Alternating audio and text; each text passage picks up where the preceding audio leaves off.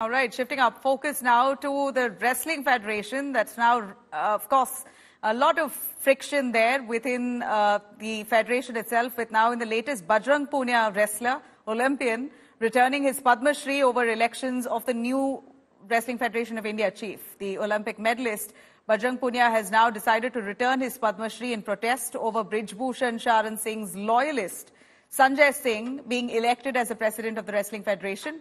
Bajrang himself took to X platform to share a letter addressed to Prime Minister Narendra Modi. In fact, the Olympian announced his decision to return the award in that letter, citing denial of justice to all those female wrestlers as the reason. Nearly 12 wrestlers, remember, women wrestlers, had accused a former WFI chief, Brij Bhushan, of sexual assault.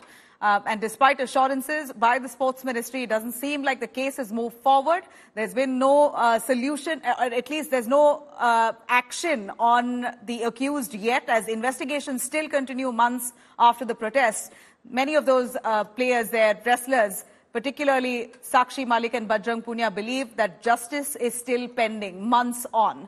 Vinesh Pogat as well addressing a press conference following Sanjay Singh's election, during which Sakshi Malik herself, another Olympian, the only woman Olympian wrestler in India, decided to hang up her boots, broke down, in fact, while addressing that press conference, and said Sanjay Singh is a close aide of Brij